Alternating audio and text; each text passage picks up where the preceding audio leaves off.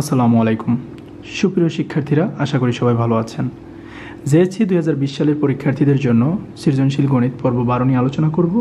এর আগে আমি পর্ব 1 থেকে 11 পর্যন্ত আলোচনা করেছি। যারা দেখেননি আমি অনুরোধ করব সেই পর্বগুলো দেখার জন্য, কারণ আমি চেষ্টা করছি সবচেয়ে গুরুত্বপূর্ণ যে ম্যাথগুলো আছে এবং যেগুলো JSC পরীক্ষা আসার মতো সেই ম্যাথগুলো আপনাদের সামনে তুলে ধরার জন্য। সো আমরা 12 নম্বর নিয়ে এখন আলোচনা করছি। 12 নম্বর ম্যাথটিতে আছে p² + q² + r² = 0 এবং x + 1/x = a, দুইটি বীজগাণিতিক সমীকরণ। তো আমাদের প্রথম কাজ হচ্ছে p² + q² + r² এর বর্গ নির্ণয় করতে হবে। আর দ্বিতীয় যে কাজটা সেটা হচ্ছে আমাদের x⁴ + 1/x⁴ এর মান নির্ণয় করব। অ্যান্ড তৃতীয় যে কাজটা p⁶ + q⁶ + r⁶ = 3p² q² এবং r² সেটা আমাদেরকে দেখাতে হবে। তো সর্বপ্রথম আমরা 12 কটা করব, ঠিক আছে? তো আমরা 12 নং প্রশ্ন উত্তর ক, আমি ক দিয়েই লিখছি, রাইট? তো প্রথমত আমরা বর্গ করব, তাহলে আমরা কি লিখব?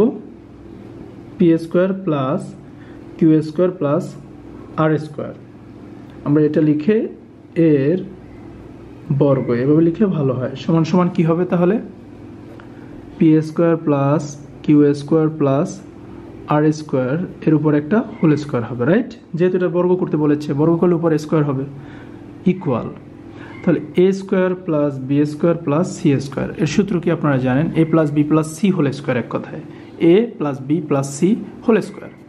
তাহলে কি হবে? a + b + c whole square সূত্র হচ্ছে a² মানে p² এর হোল স্কয়ার + b² মানে q² এর হোল স্কয়ার + c² মানে হলো r² এর whole square. a² + b² + c², আপনাদের বইতে সূত্র আছে, দেখবেন a + b + c whole square সূত্র a² + b² + c² + 2ab, right?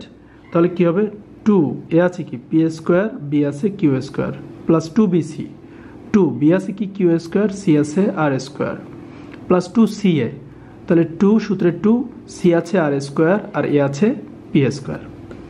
এবার আমরা যদি সাজিয়ে লিখি যে p² হোল স্কয়ার মানে কি p⁴ + q⁴ +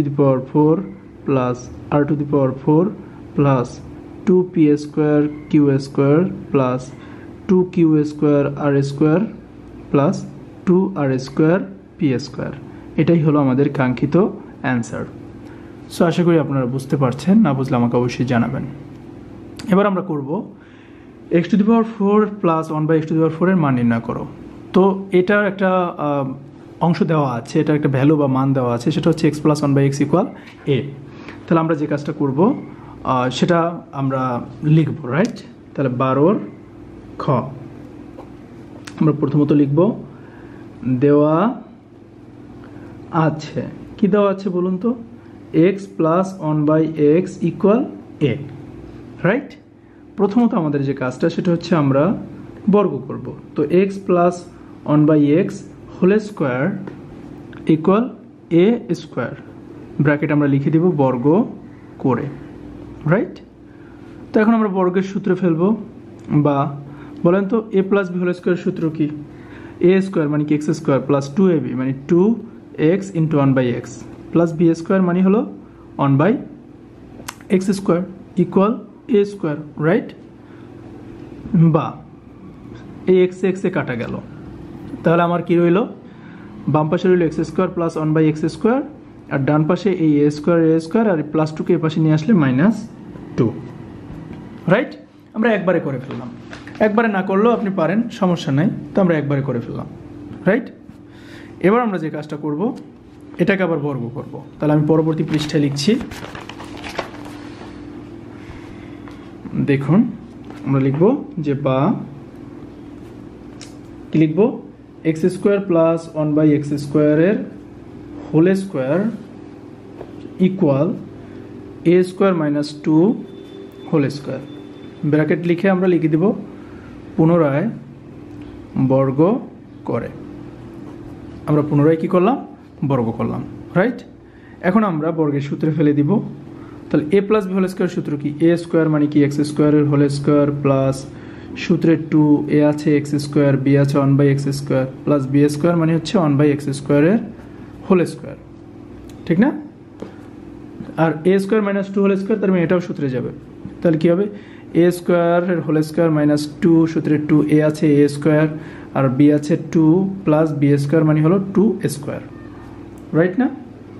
এবার কি করব, আমরা নর্মালাইজ করে ফেলবো, বা এক্স স্কোয়ার হোল স্কোয়ার মানে হচ্ছে x to the power 4 plus এই এক্স স্কোয়ার কাটা যায়, থাকে 2 প্লাস 1/x স্কোয়ার ইকুয়ালের পাশে কি থাকে, এ স্কোয়ারের হোল স্কোয়ার মানে a to the power 4 minus 4a square plus 4 এটা থাকে, রাইট?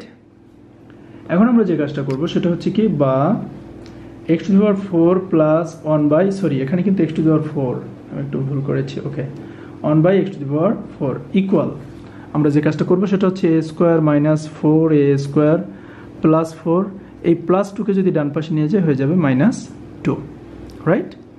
তো সুতরাং আমরা লিখতে পারি x to the power 4 plus 1/x to the power 4 equal a square minus 4a square plus 2, কারণ এই 4 থেকে যদি 2 যায় থাকে 2। তো এটাই হচ্ছে আমাদের অ্যান্সার। তো আমরা করে ফেললাম খুব সহজে, ইজিলি, রাইট? এবার আমাদের যে গ নম্বর ম্যাথটি আছে, গ নম্বরে কি বলা হয়েছে, দেখাও যে p to the power 6 plus q to the power 6 plus r to the পাওয়ার 6 সমান সমান 3p square q square r square. তাহলে আমাদের এই দেওয়া আছে যেটা, এটা দিয়ে আমরা করে ফেলবো, রাইট? তাহলে আমরা এবার করব কত, এবার আমরা করব 12 গ। তো আমরা যে কাজটা করব প্রথমত লিখব দেওয়া আছে p square plus q square plus r square equal 0, right? তো এখন আমরা যে কাজটা করব, বা p square plus q square equal, এই প্লাস r স্কোয়ার আছে ডান পাশে নিলে মাইনাস r স্কোয়ার হয়ে যাবে, রাইট? বা p স্কোয়ার প্লাস q স্কোয়ারের এটাকে কিউব ইকুয়াল মাইনাস r স্কোয়ারের এটাকেও কিউব। তাহলে আমরা লিখব ঘন করে, আমরা কি লিখব, ঘন করে, ঘনের সূত্রে ফেলবো, মানে কিউবের সূত্রে ফেলবো। তো আপনারা জানেন a প্লাস b হোল কিউবের সূত্র কি, a কিউব মানে p square whole cube plus b cube মানে q square whole cube plus 3ab, তাহলে 3a আছে p স্কোয়ার, b আছে q square into a plus b মানে p square plus q square, right? আর equal minus r স্কোয়ারের cube করলে কি হয়, minus r to the পাওয়ার 6, ঠিক না? বা এখন দেখেন p টু দি পাওয়ার কত হয়, 6 plus q to the power 6 plus এখানে আছে 3p square q square into, এই দেখেন p স্কোয়ার বা q স্কোয়ার সমান সমান আমরা কি ধরেছিলাম, মাইনাস r স্কোয়ার। তাহলে এখানে আমরা কি লিখে দিতে পারি, এখানে আমরা ব্র্যাকেটে মাইনাস r স্কোয়ার লিখে দিতে পারি equal minus r to the power 6, right? তো বা p to the power 6 plus q to the power 6 plus, এখন এই প্লাসে মাইনাসে কি হবে, মাইনাস, তাহলে 3p square q square r square equal minus r to the পাওয়ার 6। তো এখন আমরা যে কাজটা করতে পারি, সুতরাং p to the power 6 plus q to the পাওয়ার 6 এই মাইনাস r টু দি পাওয়ার 6কে যদি আমরা বামে নিয়ে আসি তাহলে হয়ে যাবে plus r to the power 6 equal, R 3p square q square r স্কোয়ারকে যদি ডানে নিয়ে যাই তাহলে হয়ে যাবে plus, right, 3p square q square r square হয়ে গেল। তো আমরা দেখানো হয়ে গেল, সো শর্ট, দেখানো বললে আমরা শর্ট লিখবো, আর যদি প্রমাণ করতে বলে তাহলে আমরা প্রুফড লিখবো। এই ছিল আপনাদের 12 গ নাম্বার ম্যাথটি। তো আমরা পর্ব 12 এখানে শেষ করছি, এরপরে পর্ব 13তে আপনাদের স্বাগতম জানিয়ে আমি বিদায় নিলাম। আল্লাহ হাফেজ।